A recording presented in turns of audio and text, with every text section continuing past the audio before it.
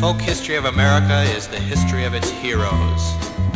Big working men like John Henry, Paul Bunyan, and Big Bad John. But today I'd like to introduce a new folk hero. He didn't work in a mine or on a railroad or any of those strenuous occupations. He worked in a beauty salon, and his name was Bruce. Well, every day at the salon you can see him arrive. He stood 6'6", weighed 105. He's kinda narrow in the shoulders, narrow in the hips, with a curl in his hair and a smile on his lips. Big Bruce. Big Bad Bruce. No one seems to know where Bruce came from. He kinda swished into town and stayed all alone. Never said much, kinda quiet and shy, and when he spoke at all, it was just to say hi. Big Bruce.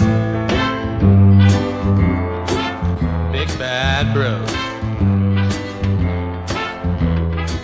Some say he came from New Orleans, where he had a social group called the Cajun Queens. Some say Hollywood or Beverly Hills, where he got arrested for passing $3 bills. That's Bruce.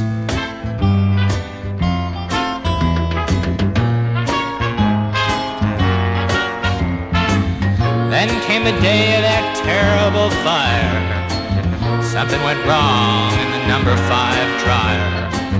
Into the chaos of those matronly dames went Big Bad Bruce, just a fan in the flames. Big Bruce. Big Bad Brucey Woosey. Well, the flames grew higher and the fire got worse, and someone heard Brucey cry, "Mercy, I forgot my purse!" Into the fire with a squeal and a shout. We waited an hour, but he never came out. Poor Bruce. Poor old Bruce.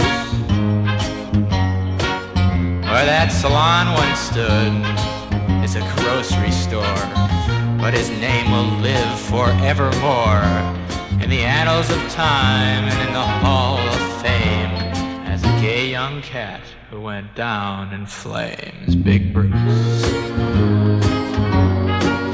You might say this has been kind of a fairy tale,